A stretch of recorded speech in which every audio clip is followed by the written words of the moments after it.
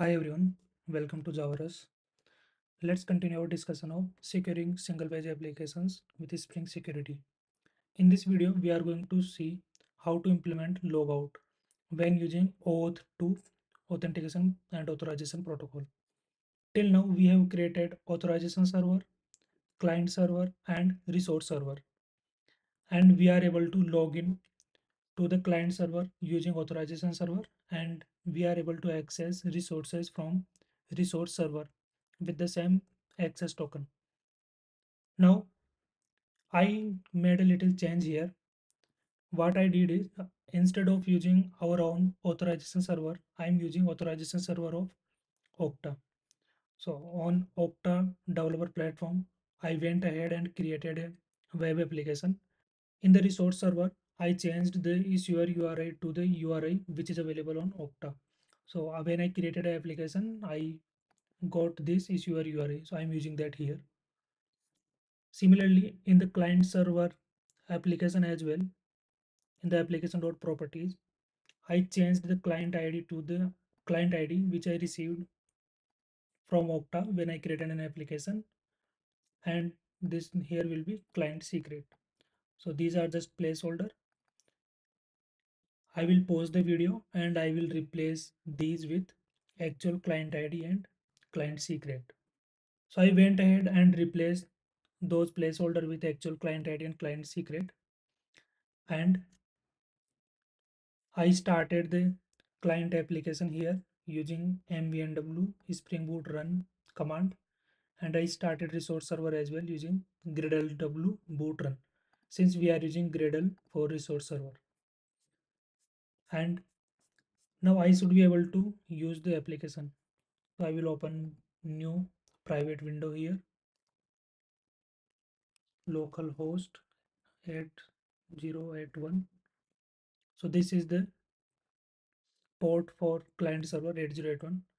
Now you can see, since we are not logged in, so we are redirected to the authorization server, Okta in this case, to enter username and password. I have already created a user in Okta platform. So the email is john.smith@newuser.com, and I have created a password here. Click on sign in. So we are able to log in and we can see the client application here. And these two buttons, as you already know, they send request to the resource server. So let's test them out. So I will open network tab here. So we can see the actual request. We'll click on post hello. So this should send a post request to resource server and it got the response back. And the gets request is also working. Now we need to add a login button here. So let's do that. Let's go to app.component.html, and here copy this. Now in order to log out, we just need to redirect the user to the logout endpoint.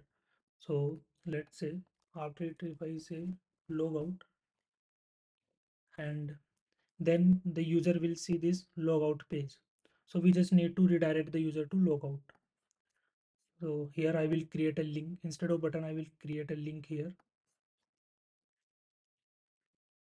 So li and a HRA will be logout, and this is the default endpoint provided by Spring Security.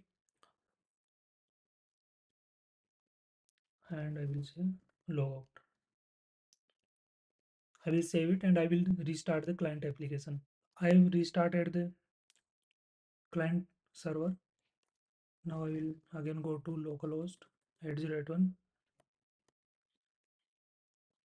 Now we can see the logout link here. So let's try. Everything is working fine. So the post request is working, get request is working. And let's click on logout. So now the user is redirected to, are you sure you want to log out? Now let's click on logout. So let's open inspect here. Click on logout here. Now we can see we are getting an error called invalid CSRF token. Now in order to solve this issue, we need to go to authorization config in client server OAuth2 application. And here instead of using XOR server CSRF token request attribute handler, we just need to use server CSRF token request attribute handler, and it will work fine. So now let's restart the application. The application has restarted. Now let's refresh the page. So we are logged in. Now let's test whether the post and get request working or not. So these are working. So it's very important to test all the post requests when we modify the CSRF configuration, because all the post requests need CSRF token. So let's say we fix the logout issue, but we don't want to introduce any other issue which prevents our post requests. So we need to test everything. Let's click on logout and click on logout here. So you can see we are logged out of the application. Now let's click on login with Okta again.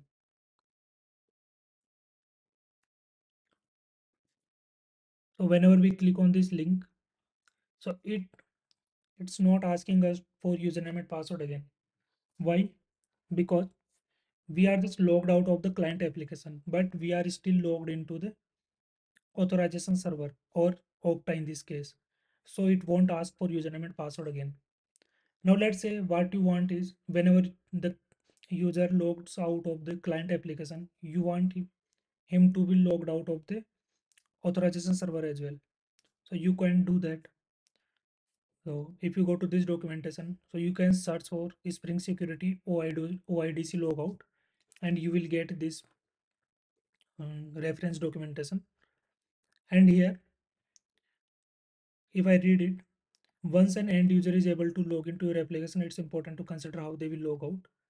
Now, generally speaking, there are three use cases for you to consider. The first is if you want to perform local logout. Local logout means logout from the client server only. The second is I want to log out both my application and the OIDC provider. So you want the user to be logged out from your application as well as from authorization server. And this logout will be initiated by the application. The third use case is similar to the second use case, but the logout will be initiated by the OIDC provider. So we have already seen the local logout. We just need to send a GET request to the slash logout endpoint, and user needs to click on uh, logout button.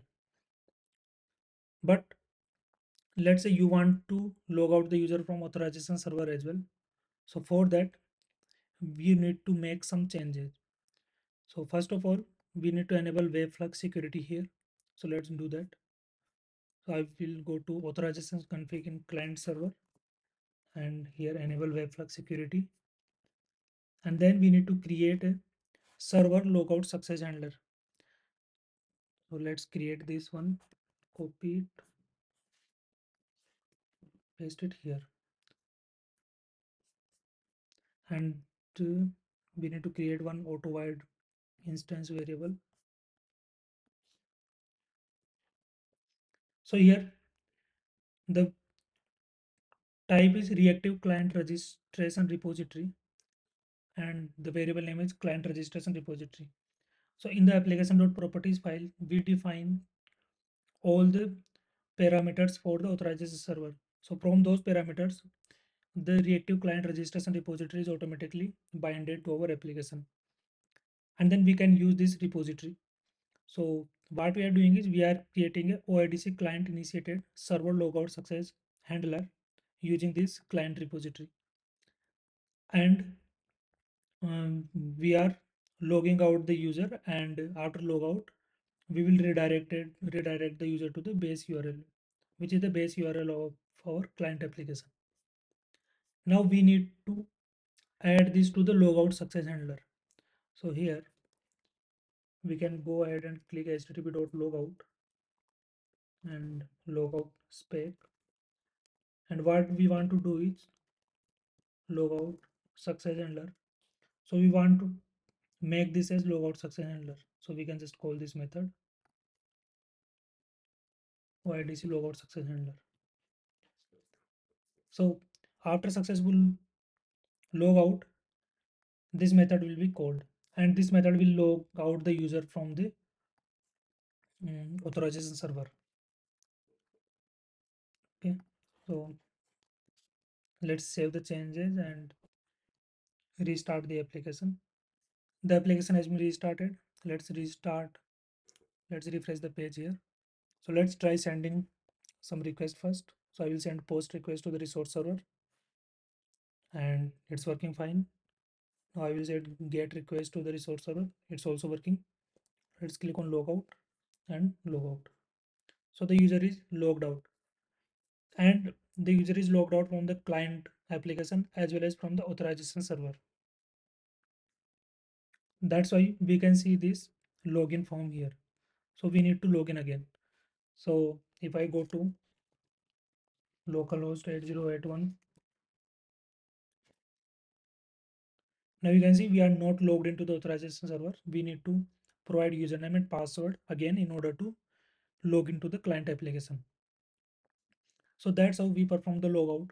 So either you can just have local logout or you can have local logout with logout from OIDC provider, and that can be initiated by your client as well as from OIDC provider. And how to initiate the logout from OIDC provider, you can reference that here. I won't cover that here. That's it for this video. Thank you for watching. I will meet you in the next video. Until then, keep learning. Bye.